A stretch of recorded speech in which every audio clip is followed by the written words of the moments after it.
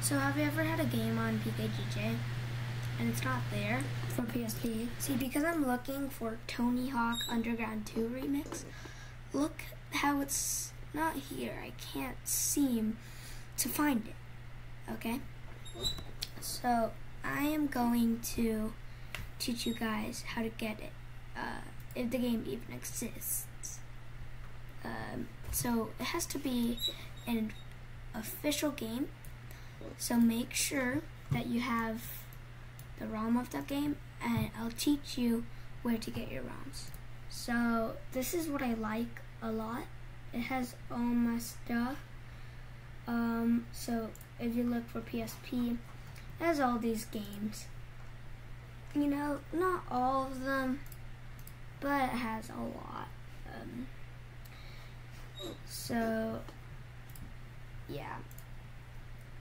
So what you want to do is go to VitaShell. So by the way, this is only for PSP. And then we're going to go to settings. Make sure the USB device is on SD to Vita. Select button to USB and click select. Okay, so then we can now hide the screen.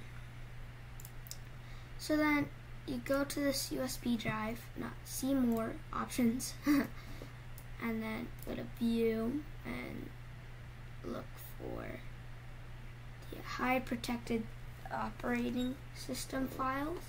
Turn that off.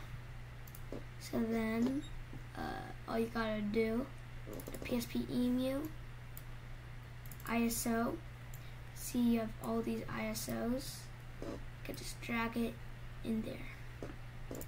And with that done, you can click cancel or O on your USB file transfer. Alright, now that you see our PS Vita has opened up, you're going to launch Adrenaline. It's going to do that weird close and open thingy. Do not mind that. And then once you see it, if we go down, get to our memory stick, you could see we have Tony Hawk, or the game that we actually want. You can now close out of the application.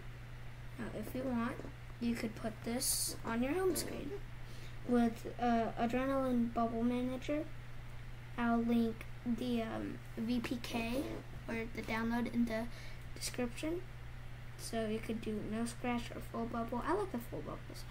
But I'm just gonna click X on it and then click enter. And it's going to convert its yabba dabba doos.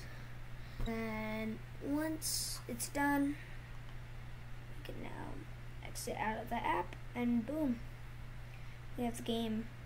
Now, just to make sure it actually works, I'm going to do some play testing. The game actually works. I'm surprised it's actually working. I hope you guys liked and subscribed, and hopefully this video helped you all.